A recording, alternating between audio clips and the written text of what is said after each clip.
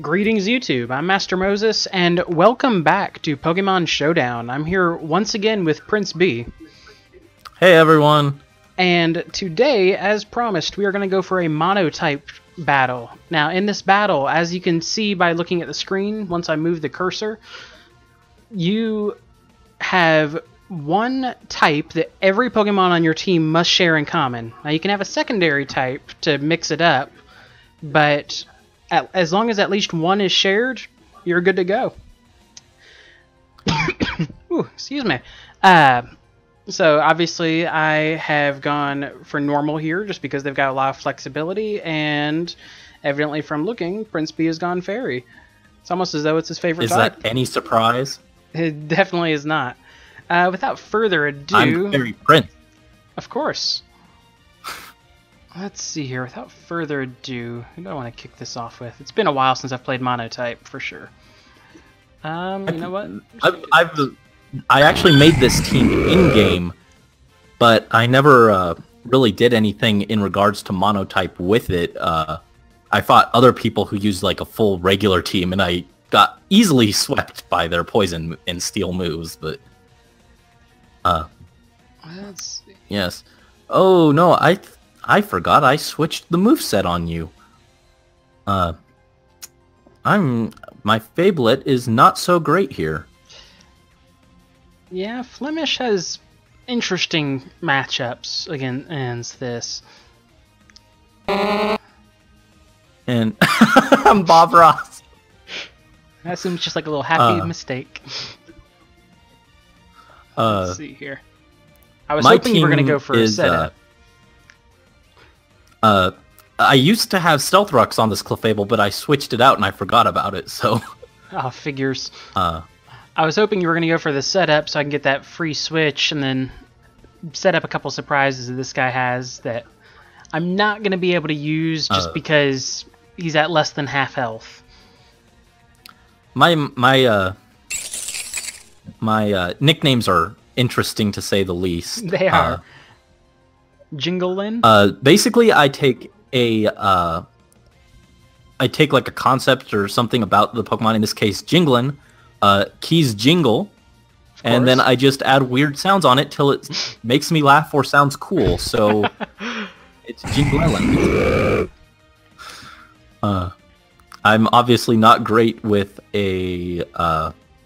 with nicknames, but I'm trying to get better. If you watch my old Black Nuzlocke, the names there were just like normal person names. It was kind of boring, so I wanted to mix it up a little. That's some so you got rid of interesting Jingle, ones. but she got like 2 layers of spikes up. Yeah, that's definitely going to hurt in the long run. Actually, that was a male Klefki. I don't know what I'm saying. Is there a way to check the what layers of spikes I have up? Well, I mean, visually there's two spike symbols. Visually there's like two of the spikes down at the bottom. I think there's a way to see it as well. I think it normally shows it like up at the top above kind of my Pokemon, maybe. I know that's where it shows like weather. I don't know if it shows spikes or not, but... Alright. I'm just not super used to Showdown. Oh, that hurt. Got that hyper voice, but that wasn't enough. Not even close. Oh man, what I was hoping for was just a sweep, honestly. Yeah.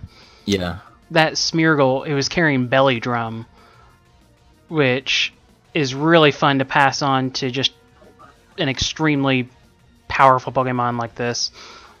It's one of those kind of underrated Pokemon. I mean, I guess it gets its dues, but... Oh, there goes my Mega. Yeah, at least 2 of my Pokemon actually I had to give nicknames based on rabbit breeds because I was completely drawing a blank. I'm still new to nicknaming myself.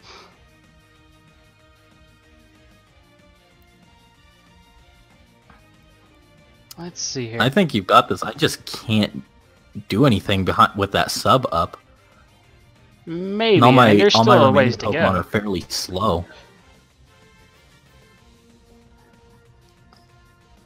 Ooh, wake up. No, come on. that substitute, all my last guys are like pretty slow, so I don't think there's much I can do to you. Gotcha. Let's see here. Unless I miraculously outspeed you somehow, which I kind of doubt.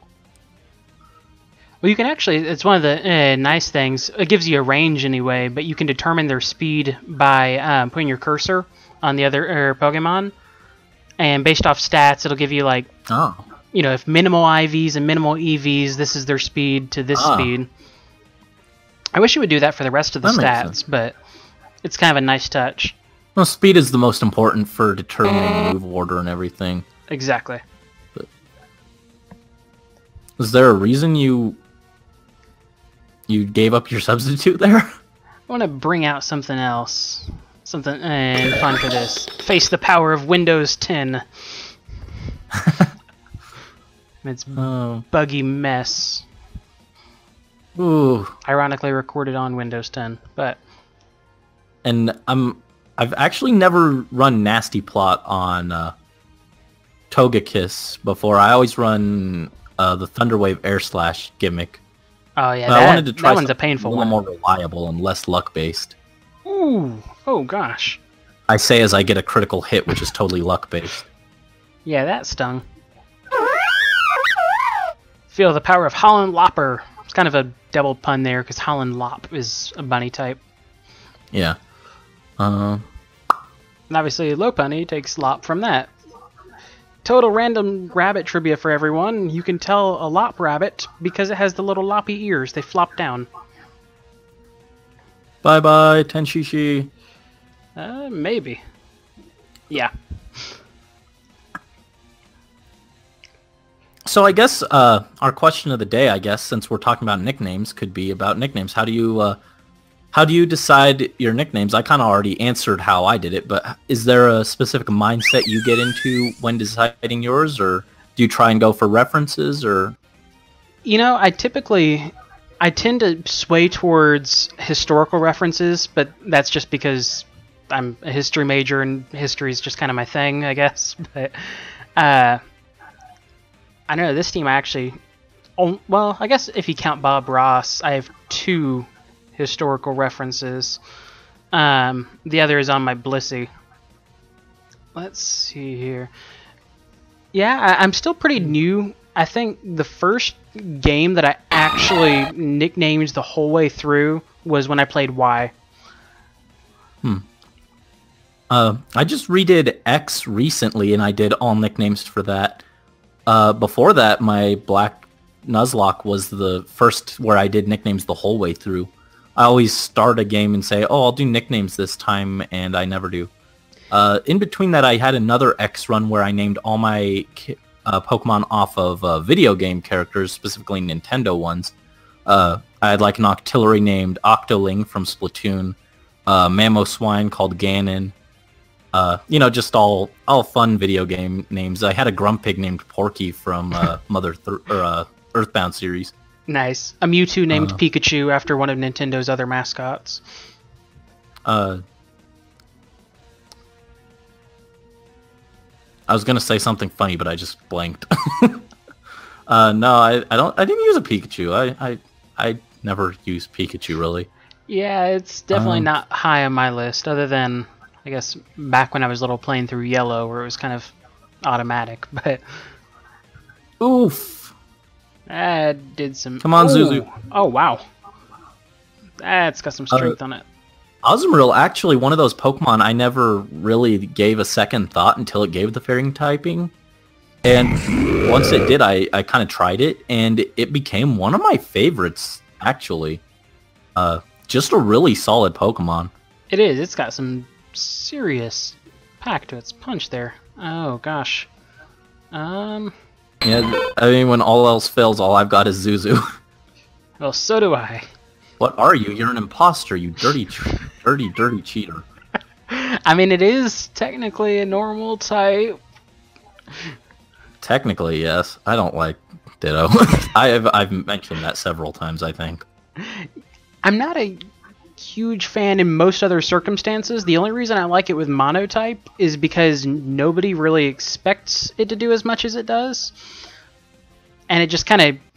Oh, gosh. There we go. Now we're at the situation... Mother Teresa. Yeah, I don't see this going well. We're at the situation where I wish I was running another move, but I dropped it for knockoff. Anything will work in this one. Oof. I didn't actually expect to be knockoff faster. is actually probably my favorite buffed move from this gen. I think... Are we actually going to do this? Is this the dream? I think this one is going to go your way. Just based on percentages. This is the turnaround, Zuzu. Like I said, when you're in doubt, you can always turn to Zuzu. Fair enough. Even took out an arrival Zuzu. Zuzu pets, go! There we go. That was another incredibly close battle. Man, bringing it down to the wire on each of these. Well, congratulations. Thank you. And that was very close on your end as well. Man, that... I had almost given up. Oh, man, that just was... the power of Zuzu. Like, enlarge Zuzu. Cover the whole screen with Zuzu. I love you, Zuzu. Zuzu, one of those Pokemon I keep trying to find a way to get it back into the mix on my main team. It's just like... It's so hard because I already have another fairy type that I use. And... I don't know, I've already got another water too, so it's like, oh, I just want to use you, but there's no space. It is, that's always the dilemma. That's always the dilemma, so then you end up with like a box of, this could be a team member someday. Yeah, and then you end up just I've got kind of two boxes of like extra team members. Nice. All right, well, I just hatch and train. I think that's going to so do it for today. For this round. So coming up next up is The Last Stand. It is, and that's going to be over in Prince B's channel. That'll be over on my channel, and I'll go ahead and explain that on the next video. So for right now, head on over there. Make sure you're subscribed early. That way you're good to go. Turn on notifications. Sometimes YouTube subscriptions are a little bit wonky. I like to go turn on notifications. That's just me. But for right now, this is Master Moses. And Prince B. Signing out. Thanks for watching. Signing out. Zuzu.